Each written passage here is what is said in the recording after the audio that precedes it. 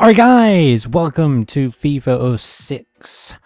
This is the start of the manager mode, and I just want to say, yes, it is called manager mode in this game, not career mode, so let's go straight to it. So, you're starting your 15 season journey, so yes, confirmed there's 15 seasons in this of a football club. Your goal is to become the best manager ever, but there are many ways to get there. You will negotiate with famous players and build an all-star club, or build a club of hidden gems and scouting out youth players. Perhaps you will move from club to club until you find the best one for you. Dazzle the board, directors, sponsors, fans and players. Get to be known as the legend behind it all. Okay, so yeah, to read a message, it's really awkward. You don't press the A button or X button on it or whatever you're playing it with. You actually have to press the Y button or probably triangle on the PlayStation, if I remember correctly. So before you get started, you'll need to create a manager, choose the look of the manager, yeah, then pick which region you want to take a career in. So 6 regions in the game, as you're about to see. From the chosen region you'll search for your first job, you can get down to putting personal stamp on the first team squad. So yeah, now we got to pick the look of our manager. Now I believe all these are 3D models actually. See, like in 2005, I always had my default one that I went for. And yes, there is women in this, guys. By the way, if you're curious, there are women in here. I'll go with him. He looks pretty normal-ish. They all look weird to me. I don't know why. Anyway, let's go with my name, first name, which is Lewis, as you might know, and surname. Nope, you're not getting my surname before any of you start. We're going to go with retro again because, you know, why not? I think last time in 2005, I think I was epic, wasn't I? But yeah, there's our, oh, there we go, we'll do that. Nationality, England. Now, born year, I don't believe my born year is in here, so I'm just going to put it whatever's closest to it, which is 1985. Although my birthday is 24th of September, so I will put that in, because why the hell not? And region. Now you guys have been voting for the team that you want, so there's all kinds of regions. What you'll find though, well, we are just before we get into it, we are going to be in region 1, and you guys have been voting. And just before we get into it, I just want to say none of the big teams, and I mean the big teams, are open, like the Madrids, the Barças. As you can see, Arsenal are not on this list. If you go on to the next page, maybe not the next page, as you can see, like Chelsea are not in there. There's no Liverpool, Man United, that kind of stuff. So you've just got to go with what's been given, pretty much, guys. Good old Darlington there. So yeah, guys, you have quite a selection of teams from Premier. Yeah, you do actually get a choice this time. You can actually start in the Championship or the Premier League, whereas in 2005 you couldn't do that. You had to pick like a League 1 or League 2 team. I don't think there were any Championship teams available from the start in 2005, but the club that you've been all voting for is Bolton, of all teams. I don't know why you all went for that. It was either between Bolton or Portsmouth, guys. So yeah, and I think Valencia was a very close third. So yeah, it is going to be Bolton. So the board expects you to finish in the top half of the table. That's very easy. There are 8 selectable staff positions, so you can basically, the upgrades from last year, they're a little bit different this year in FIFA 06. The board of directors provided us with 10,000 credits to upgrade staff. Right, so basically, done deal. Sign new contract. Honoured with great confidence in me. I will do my best for the future mission. Provide wonderful results for the team and fans. Let's hope so. And yeah, this is a staff upgrade. So basically, it's a little bit different. As you can see, we're already on level 5, level 4 with some of them. And as you can see on the right-hand side, the available budget is 10,000 to start off with. If we wanted to upgrade our scout, for example, it cost us 7,000. Available budget go down to 3,000, and the upgrade cost to go up to the next level would be 9,000. Where obviously we have an insufficient fund, so we can't do that. Now, one of the I think the stadium manager, which wasn't in 2005, was it? It's really costly, but if you can get it up, I think it means you can generate more money per game. So striker, goalkeeper coach is only on 4, but the upgrade cost is 8,000. How much is the fitness? Fitness is 9,000. You know what? I think we might just leave this for now, guys. I'm just gonna leave it with that. Now, companies want to sponsor our club, basically. I'm not going to read through that, but if you want to, please pause the video and have a look at it. Basically, you'll get offered a bunch of sponsors here. As you can see, I've got a couple of pages of it. So for example, Sports Magazine, they will fund you 3,830 per game. I think that's if you win a match, though. They will give you that. If you draw a match, I think you get something like maybe a quarter of it or something like that, or maybe half in some cases. League bonus, they'll give you 5,000 at the end of the season if you can win the league, I think that is. Domestic Cup, if you win a Domestic Cup, they'll give you 6,800. Extra bonuses, nothing. I can't remember what the extra bonus is all about, actually.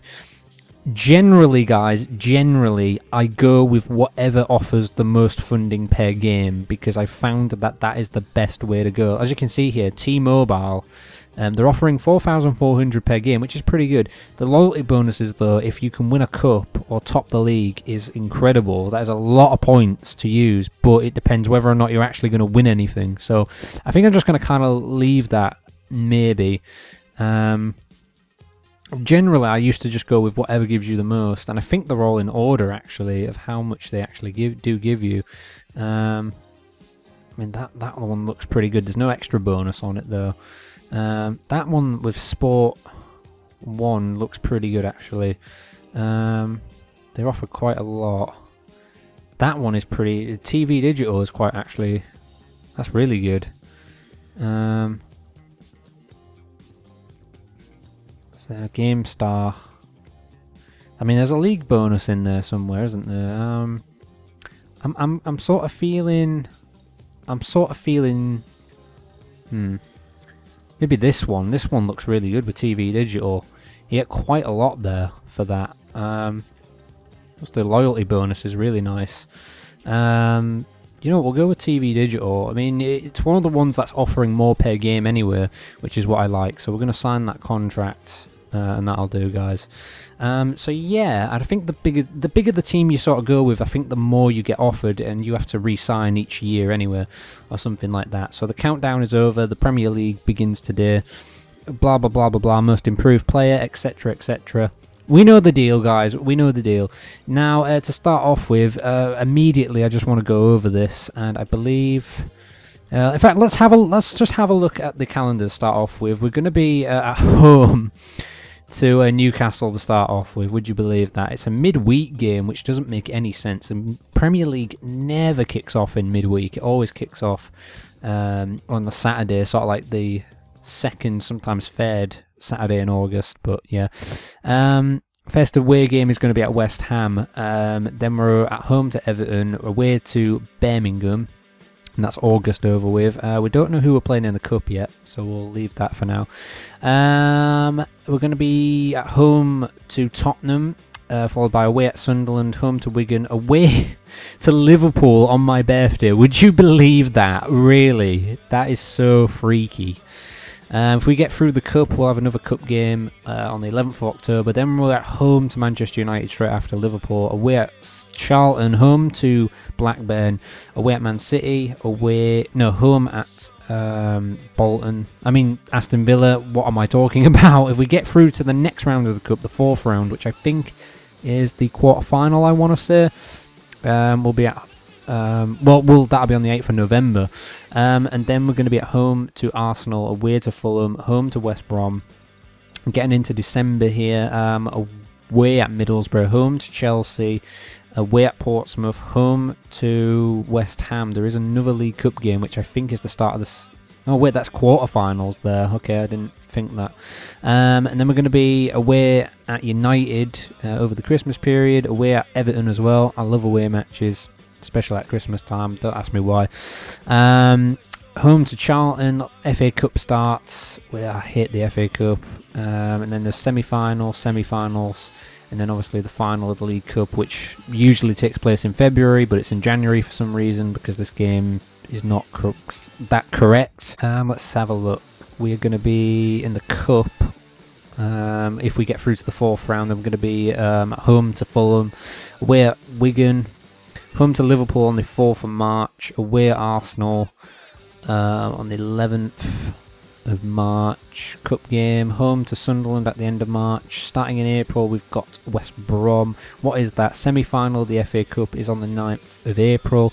Then we're going to be away at Newcastle, home to Middlesbrough, away at Bolton, home to Birmingham, followed by another home game against Manchester City. A lot of games in April here, and not much time in between them. So I hope fatigue isn't a problem. At Stamford Bridge on the 29th of April, and then the last couple of league games is going to be away at Villa and home to Portsmouth. So yeah, guys, and then obviously the FA Cup final is going to be on May 20th. So yeah, guys, I don't really know what else to say. That is pretty much that, and yeah, it's gonna be a long season. This is gonna be a long season, but as you can see, our budget is 19,000, which is really nice. So you can check the sponsor details if you want. You can check your manager history. We have no history. I think the job security is 50 there, as you can see. Team chemistry is 39, I believe that is, and the other one, which is 50, I can't quite remember what that is actually. I wish it doesn't tell you either. So yeah, next thing we could do is, there is statistics in the game which you can look at, but there's nothing to show off at the moment. Team management. So we've got our squad here. So let's go through who's in the Bolton team. Back in the day, 2005-2006 season Bolton squad. Jaskalainen in goal. What a keeper! What a ledge! Looks like they're playing a 4-3. Well, it's a 4-3-2-1. That might change because I'm not too sure about the formations in this game, to be honest. Ben Aim is actually a good player back in the day, but he didn't quite do it in my opinion. And Gotti, got Garner, Nolan, Campo, Okocha. Wow, I remember him. Giannakopoulos, Diouf, Obogati, Walker, Jaidi, Nakata, Pedersen, Davis, Fair, whatever. Gillan, Gary Speed, rest in peace. Fadiga, I want to say. O'Brien, Vaste, and Fatch. So yeah, then obviously you've got your kick takers and whatnot. Edit player numbers, which I don't believe was in 2005, so that's somewhat of an improvement. It's really just simple and straightforward. You can export a team, which I've never used that in my life. Contract alerts, which I don't think there should be any. Oh, except for a Kocher. Oh, Kocher is retiring actually, so fine. That's fair enough. And then I believe if you press the Y button here, guys, we can actually go to the game settings. So if you're playing on a PlayStation, it should be triangle. So there is FIFA 06 challenges playlist. Maybe we'll get into that another time, guys. This is just the manager mode, and I just want to show it off. We're going for half links on 4 minutes. I'm going to put on the normal game speed. I'm going to start on professional. I did want to start on world class because I know I am capable of playing this game on world class, but it's been quite a long time since I've played this game, guys. And we'll start off on professional, and I think what we could do is build our way up to world class. So yeah, team names on. You know, you don't really need to tell me. You don't really need me to tell you what any of this is. So yeah. Now one thing that you can do, by the way, guys, if you can actually see that there, where it's got the Bolton kit and the Newcastle kit, if you press L or R, you know, if you're on a PlayStation, it'll be L1, R1, R2, L2, whatever. If you press them, you can actually change the kits there for the match. So just bear in mind that if you want to change the kits for whatever reason. Now, one of the last things that I need to go through is the Transfer Central. Now, it's pretty straightforward, this. You've got negotiation history, your club player list, where I think you can actually try and get rid of some of your players, but I'm going to leave it to you guys to tell me who you think I could get rid of. You've got all these little markings here. For example, Dave is here. I think he's a target man, which is with the man, the little symbol next to his overall rating. It's got the man and the target on it, and I think the other one means it's pretty accurate in front of goal as well, if I'm not mistaken. There's quite a lot of players that have got these, and I think, you know, some of them look different than others. I think some of them are meant to be like gold, some of them are bronze kind of thing, and I think some of them are silver. I think that's kind of how it works. It tells you how good they sort of are. So yeah, transfer market. These are the bunch of players that are available then. So as you can see, I think these are players that are available for transfer, and I think if you hit, yeah, you can actually have a look at what is available for loan as well. So I could go to any, it'll search and it'll bring me all a bunch of players that are available for loan. So what I'm going to do, guys, I'm actually going to go through this, and then in the next episode you guys could tell me and let me know, and then we could have a bid on 1 or 2 players, and see what's available, guys. See what is available. There's not very many players available for loan here, so let's go back and we'll go for what is available for transfer. There is 19 pages of transfers here, so we'll go through it quite quickly just to sort of get through what you guys want. Schmeichel here is available for transfer for Manchester City. Barthez, but he's 86 rated, so I guess that's not too bad on this game, but he's 10,000 points. We've got 19,000, guys, so it's not too bad for us at the moment. You know what I'm saying? So yeah, I don't really know what Bolton needs, to be honest. I'd have to get like a feel for the team first before I decide who to sign, really. So you know, all the stats are available on page, guys. I mean, you can have a look at the overall. You can have a look at the age, the price, and what team they're playing for. It's so much better. It's a much better improvement over 2005, because 2005 was just like you have to go out and find your own players and try for them if you want. So yeah, you just have to sort of go out there and just get lucky, I suppose. Where in this game, it's just right in front of you. The information is there. It's as simple as you like. I like the simplicity of this in this game, which is quite a nice thing to have in this game. If the music thing would go there, yeah, there it is. So yeah, guys, that is pretty much it. Nobody's really standing out here. Mikel Alonso there. You know, nothing too much is standing out. O'Brien from Newcastle. You know, there's a lot of young players on here. Ooh, Galatasaray player there, but he's 33, so I don't think it's worth it. I mean, he's got overall 75. You know, maybe we should try and just sign a big striker or something up front. Ooh, actually, Ben Ayoun there from West Ham, central attacking midfielder, is up for transfer. What do you think about that, guys? That might be a good one. I might be going for that. That might be a good one. Let me know what you think. Should I put in a cheeky bid? A bit of a cheek. Yeah, I can't really see too many else. Last page here. Oh, Tegeli. We got a bit of Tegels in here, guys. How about that? 71 overall. He might not be too bad. Who knows, guys? What should I do? Should I have a bit of a cheek on Tegels or what? Portillo of Real Madrid here, striker. 23. But the thing is, when you try to buy a player, for example, guys, this screen comes up, and it basically, I don't know how it works out the number, because all I'm pressing here is left, and it just goes up to random numbers. So you have to bid on players, and more times than not, if the player's quite hard to get, if he's playing for a big club, you probably won't get him. You can change the contract length. The number of bids, I don't understand this. The number of bids. I don't know what putting 2 bids in actually does. I have no idea how that works or what it means.